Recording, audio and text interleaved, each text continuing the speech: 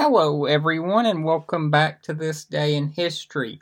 We're going to do 2 in 1 today because it took so long to upload last night, part 2 of A State of the Race. I decided to do a 2 in 1 shot today on This Day in History. I will still do my debate reaction later tonight after the debate. So, without further ado, This Day in History. First, January 13th.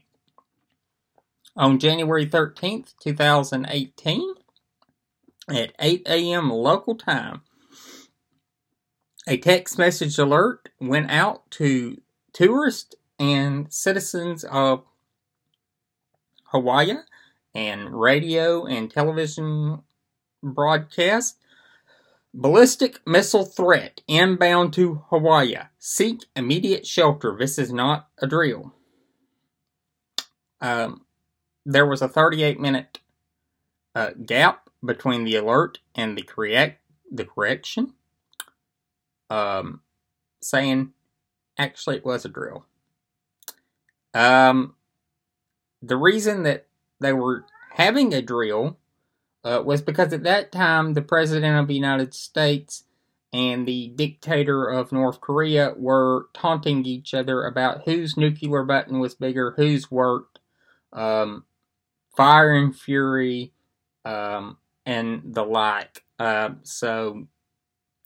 And inexplicably, the button for the drill and the actual message that they sent out were right beside each other. And, yeah. And just think about that. That was 2 years ago. It seemed that when this video is being recorded, 2 years ago, it seems like for a lot longer than 2 years. Trust me. Oh my God. On this day in 1808, in Cornish, New York, Salmon P. Chase was born. Mr. Chase would go on to become Governor of Governor of Ohio, a senator from Ohio, a Secretary of the Treasury under Lincoln, and the 6th Chief Justice of the United States. Mr. Chase would run against Lincoln for the Republican nomination in 1860. He would not be successful, but he would support Lincoln, and when Lincoln became president, he would put Chase in the administration and later elevate him to Chief Justice after the death of Roger Taney. Chase was part of Lincoln's team of rivals.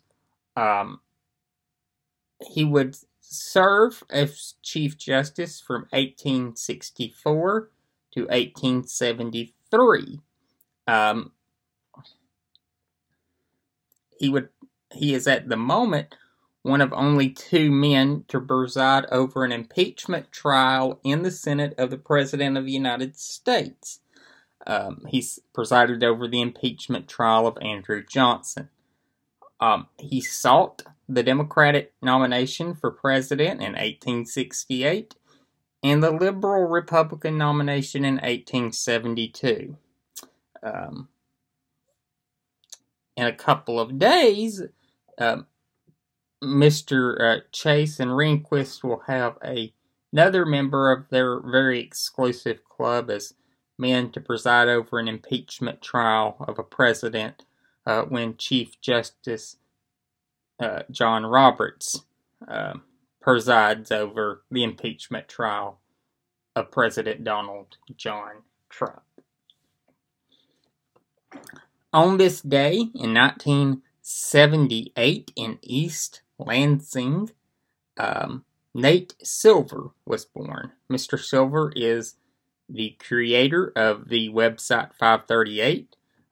He rose to fame, really, in 2008 when he predicted 49 out of 50 states correctly. He predicted the District of Columbia correctly, but anyone with a brain could predict who's going to win that in the presidential election. His only miss was Indiana, and he projected all the Senate races correctly. Not only did he predict these states correctly, he got it really close on what the margin was going to be. That's what set him apart. And in 2010, he projected pretty accurately what was going to happen in the midterm elections, and in 2012 he was very accurate on his projections of that election. You need to check out the website 538. I love 538. It's a great site. Go check it out. On this day, also in 1978, a life came to an end in Waverly, Minnesota. Hubert Horatio Humphrey passed away at the age of 66, and he packed a lot of life into those 66 years. He was the vice president under Lyndon Johnson. He served as a senator from Minnesota twice. He was the mayor of Minneapolis. He was the 1968 Democratic nominee for president. And he called himself the leader of the liberal wing of the Democratic Party. He was a fighter for civil rights before that was an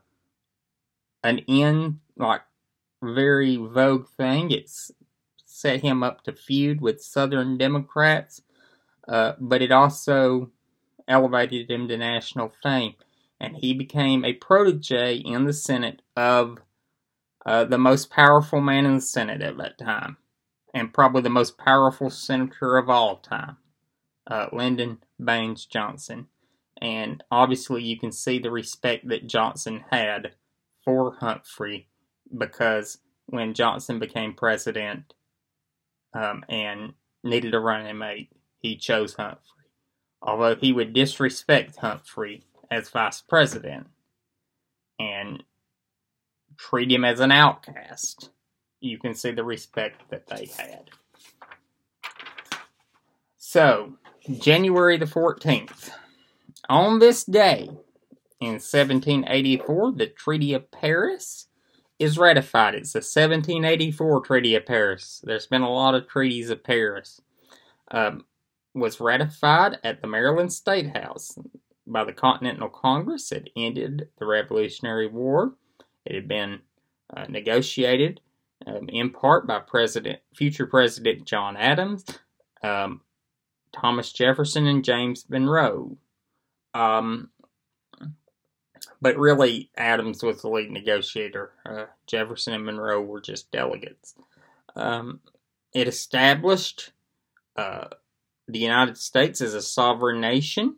It outlined American fishing rights off the coast of Canada and defined territorial borders. It also led to Adams becoming a national figure. And in 1797, he would become the second president of the United States after serving as the first vice president of the United States. On this day in 1943, FDR became the first president to fly an airplane as president. He would fly from Miami to Morocco for the Casablanca Conference during the war. Bev Perdue was born on this day. She was the first female governor of North Carolina. And on this day, in 1977, Anthony Eden died in Wiltshire. He was 79. He was a conservative prime minister after William Churchill. He was the gentleman that succeeded Mr. Churchill. And it is hard to succeed such a legendary figure for anyone. And he certainly felt that, and he had a just disaster of a prime ministership, the Suez Crisis, among other just tragedies, if you will say, that befell his prime ministership, and historians in the United Kingdom generally rank him as the least successful prime minister in the 20th century. So, I will see you all after the debate tonight.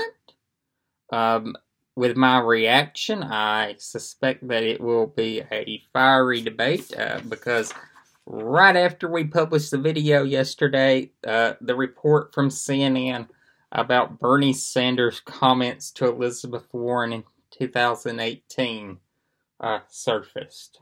Alleged comments. So we'll discuss the debate tonight. I'm sure there will be lots of fireworks, and it will be quite interesting. So I'll see you then.